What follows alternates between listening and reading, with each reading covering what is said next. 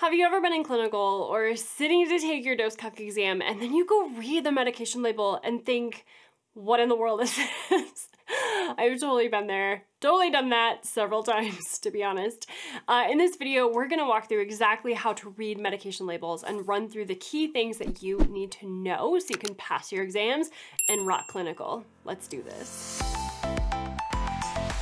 When reading medication labels, there are a few key things that you need to know. You will need to know the name of the medication. Now, typically, both the brand name and the generic name will be on the label.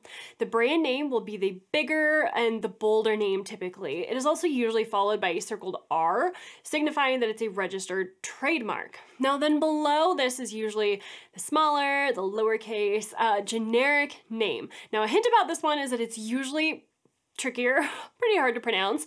This name is sometimes a version of the chemical makeup of the medication or the active ingredient in it. And then next you will find the form of the medication. So either tablets, capsules, pills, suspension, injection, all those. These will describe what form the medication is in. Now the dosage strength will be identified here as well. So this will either tell you the strength of one tablet or pill, or it will tell you the strength of the liquid.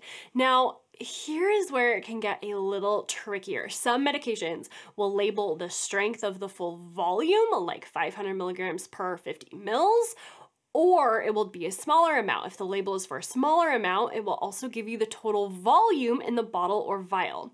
So it'll be something like 1 milligram per 1 mil, total volume 50 mils. Now there are two more details that you will find on every medication vial or container: the lot number and the expiration date. This will identify when the medication will expire so it can be used safely in that time. And then the lot number is used so it can be traced for any recalls or if the manufacturer needs to trace the medication for some reason. Now those two details will always be on medications. The expiration date should be checked before administering all medications. That's part of your 6 rights, 5 rights, 9 rights, 11 rights, whatever your school uses for medications. Now, one additional thing that comes with some medications is directions that will specify how the medication should be given. More specific than the route, but if it needs to be diluted, reconstituted, if there's a maximum concentration, how to store the medication, and when to discard the medication if that's applicable.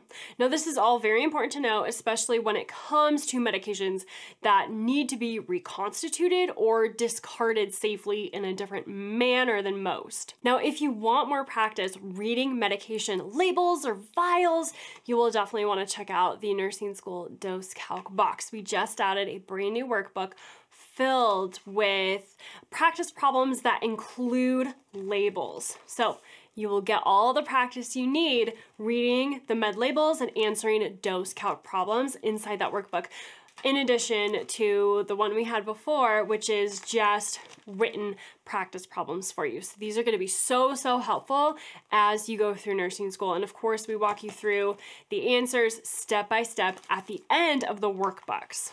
Those are going to be fantastic resources for you as you go through nursing school. And did you know that you will have a dose calc questions basically on every single nursing school exam?